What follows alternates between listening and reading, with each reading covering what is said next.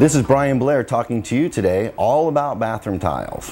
When we talk about bathroom tiles, there's a lot of areas in a bathroom that we do tile, and each one of those areas are prepped differently and require a different type of tile for a different purpose.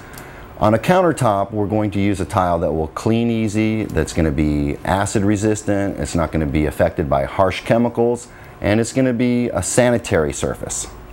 And when we talk about tiles on a floor or on a wall or in a shower or in a bathtub, we're also going to find that there's a lot of key areas that we want to concentrate on, more so than in any other area of the home.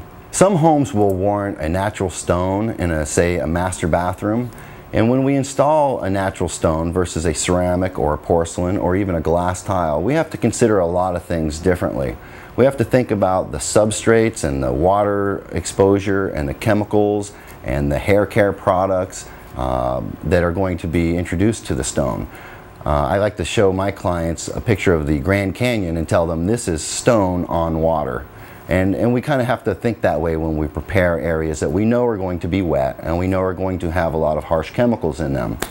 It is done every day. We can do it. It just takes some forethought. This has been Bryan Blair talking to you today all about bathroom tile.